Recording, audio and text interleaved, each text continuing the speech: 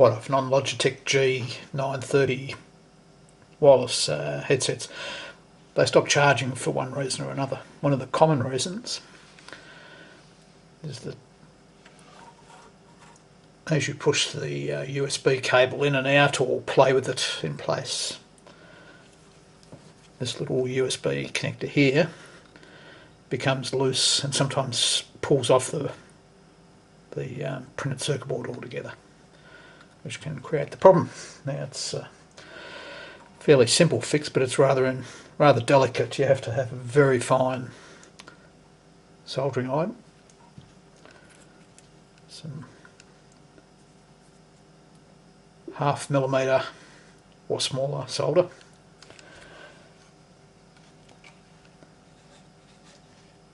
and it's rather essential that you have a microscope. So easily disassembled. You just remove the 5 torque screws that hold the headset on. Then remove the 5 screws that hold the inner piece together, and then pull it apart, which leaves you about there. I'll just go in a bit there.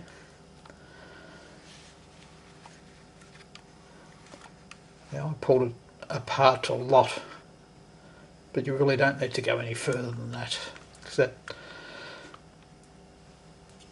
usually displays the micro USB port in there, which is soldered in 4 places.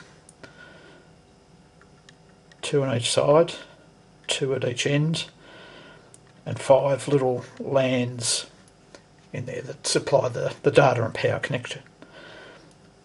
Now I'll include a microscopic shot of it, but it's just a matter of pushing it back into place. These 4 connectors here aren't very critical, and they're fairly easily soldered. These little LANs here, you'd need some solder wick, clean any dirty and old solder off there. Just put a little touch of solder on each LAN, put it back into place and run the soldering iron along there. It's something that you really have to have a microscope to do. Yeah, it's very difficult, as you'll see in the shot later. Even 0.5 mil solder looks enormous under a microscope, and you couldn't really do it effectively with the naked eye. And then put it back together again, and it should work after that. Very poor manufacture. Thank you. There are various tutorials on YouTube already on how to desolder with desoldering braid, and then resolder surface mount components like these. I won't repeat it here. You're best off looking for yourself.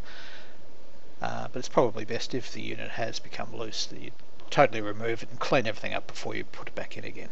And then when completed, check each of the 5 LANs and make sure that none of them are short circuiting, because on components of such small size it's very easy to get solder bridges between 2 of the LANs. So you should check with the multimeter that there's no actual cross-circuiting between any of the 2 LANs.